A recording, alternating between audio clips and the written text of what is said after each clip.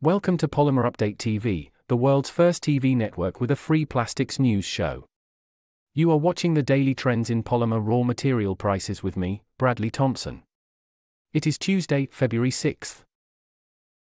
In Asia, prices gained moderately in parts of Asia owing to supply constraints. Nevertheless, the market momentum in the region is likely to decelerate ahead of the upcoming Lunar New Year. Demand sentiments in the derivative sectors have already turned tepid, with market participants winding down their operations for the holidays. In Europe, the European HDPE market witnessed an uptick in buying appetite, with market participants seeking to procure cargoes, anticipating further tightening of supplies due to the ongoing Red Sea crisis. Meanwhile, the overall market mood is marked by caution, with players continuing to monitor ongoing global geopolitical tensions and trying to gain clarity on where the markets would be headed in the near to medium term. In United States, demand fundamentals remained relatively sluggish in the region. Thank you for watching.